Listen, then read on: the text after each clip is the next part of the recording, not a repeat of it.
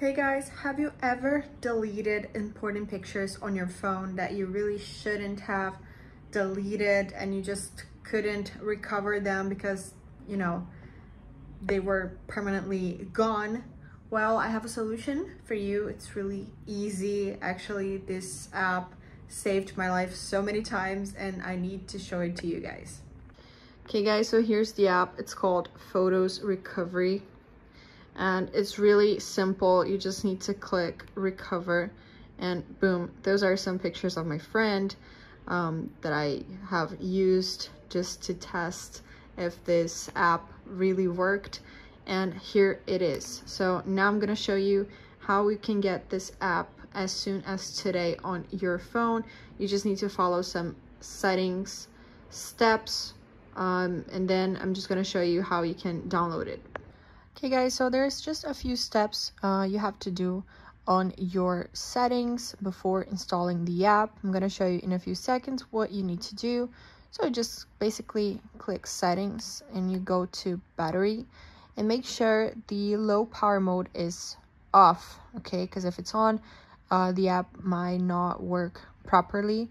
So then you just go back and click general, and then background app refresh, and make sure it is turned on, okay? Make sure your background app refresh is on.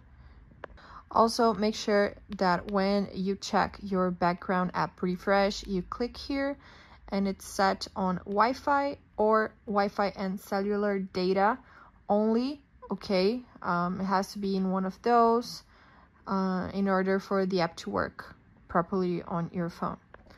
And last but not least, you go back and then you click about and you make sure that your software version is the most recent one.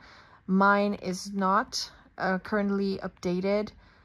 This is my boyfriend's phone I'm showing you guys, so this is not the current version, okay? The current version is 17.3 if I'm not mistaken.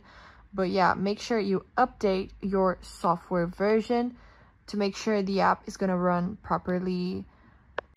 Okay, so once you have checked your settings on your phone, you're just gonna type ulugpt.com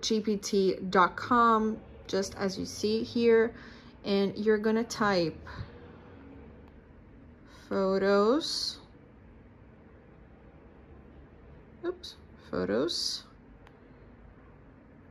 recovery, and then you click enter.